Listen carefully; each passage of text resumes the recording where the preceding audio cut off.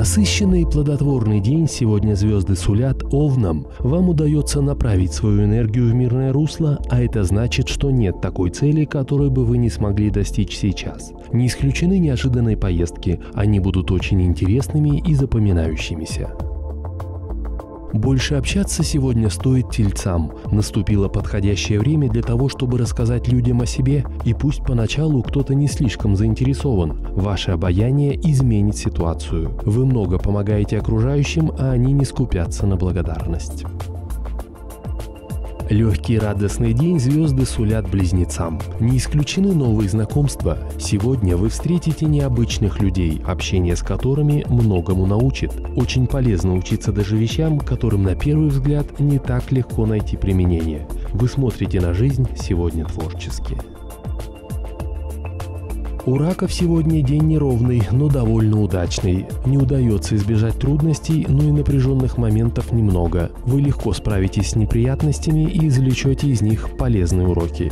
Очень острым будет деловое чутье. Сегодня можно заключать сделки, решать, куда вложить деньги, а также покупать дорогие вещи.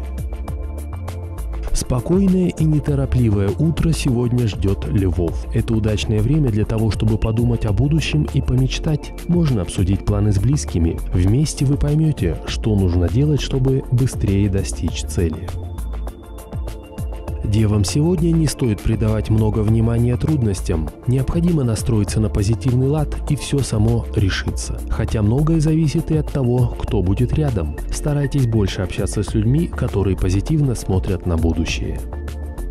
Энергичны и решительны сегодня будут весы. Именно благодаря этим качествам можно достичь успеха. Откладывать дела не хочется, хочется действовать, и пока другие сидят сложа руки, вы добиваетесь успехов. При этом вы успеваете строить долгосрочные планы, готовиться к их воплощению в жизнь. Благоприятный день для общения сегодня у скорпионов. Во всем, что связано с финансами, можно положиться на интуицию. Посвятить время сегодня можно встречам с коллегами и партнерами.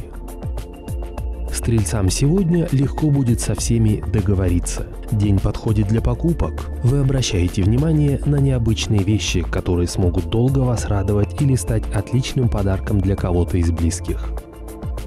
Трудно ладить с людьми сегодня будет козерогам. Особенно сложным в этом смысле будет утро. Ссоры могут возникать из-за пустяков, а чтобы восстановить мир, вам придется буквально из кожи вон лезть. Часто близкие люди могут делать резкие замечания. Во второй половине дня ситуация изменится к лучшему.